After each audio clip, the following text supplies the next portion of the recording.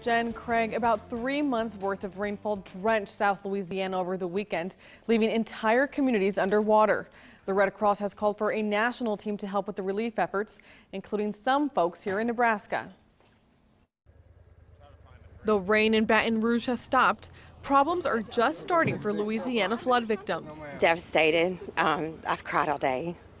My whole life savings, everything is in that home. As thousands of people left their flooded homes to seek shelter, the Red Cross quickly mobilized a massive relief effort to provide shelter, food, medical assistance, and comfort. When it's a bigger disaster like this one is, we pull the folks nationally if we need to, and Nebraska is always great about sending volunteers. Gail Palmer is one of several Nebraska volunteers going to Louisiana to help. Every disaster is a little different, but just seeing the destruction, no matter what the disaster is, it's just heart-wrenching to see that people have lost their homes, they have nothing, and they're trying to rebuild. Palmer says a Nebraska team has sent 15 Red Crossers and 3 emergency vehicles to the flood area.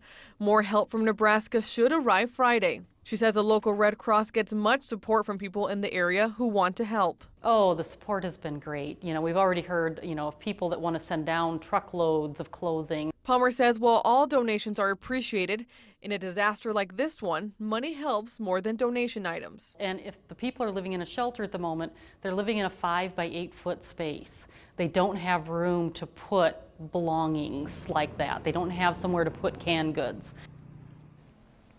The Red Cross has set up nearly 50 Red Cross community shelters in Louisiana. If you would like to volunteer or need more information on how to donate, visit their website, www.redcross.org. Reporting live from the studio, Maya Signs, KMTV Action 3 News.